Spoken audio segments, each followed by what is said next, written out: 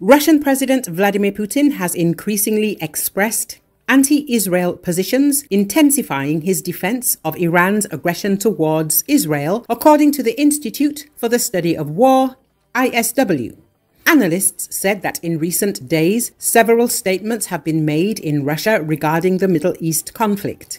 Notably, the dictator's spokesperson, Dmitry Peskov, claimed that Israel carried out an airstrike, killing Hamas leader Ismail Haniyeh in Tehran, intending to derail attempts to establish peace in the Middle East. The Russian Foreign Ministry condemned the killing of the Hamas leader. While the ministry did not explicitly blame Israel, it asserted that the organizers of this political assassination were aware of the dangerous consequences Haniyeh's death could have for the entire region. Russia's decision to publicly blame Israel for destabilizing peace prospects in the Middle East and indirectly threaten Israel with dangerous consequences demonstrates Russia's increasing willingness to publicly align with Iran amid deepening Russian-Iranian military cooperation, the report says.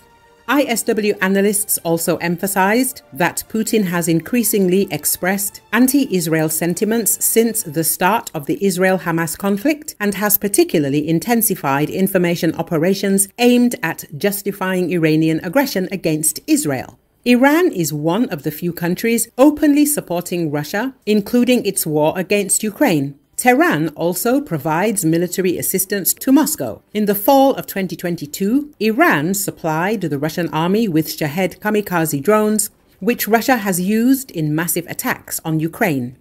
There have also been reports that Iran plans to supply Russia with missiles. In return, according to media reports, Moscow has promised Tehran aircraft and more advanced weaponry. Western media has also reported that Iran seeks to obtain technology from Russia to develop nuclear weapons.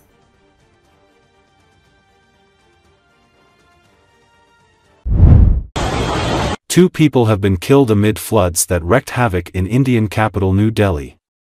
A 22-year-old woman and her 3-year-old son drowned in a waterlogged drain after slipping near a construction site in Ghazipur, East Delhi. The bodies have been recovered and further legal action is being taken by Ghazipur East Delhi Police Station, said the local police. Heavy rains have submerged parts of the city, causing heavy traffic and disrupting the work of the airport. Many people have been stranded due to traffic disruptions. The torrential rain has led to widespread waterlogging, turning roads into rivers. The Delhi police have advised commuters to avoid Mundka due to heavy waterlogging and potholes on Rohtak Road, urging the public to take alternative routes. In response to the severe weather, Delhi Education Minister Atishar announced the closure of all schools in the city on Thursday. In addition, Delhi Lieutenant Governor V.K. Saxena has cautioned all officers to remain alert, emphasizing the need to address waterlogging issues, particularly in vulnerable areas such as coaching centers.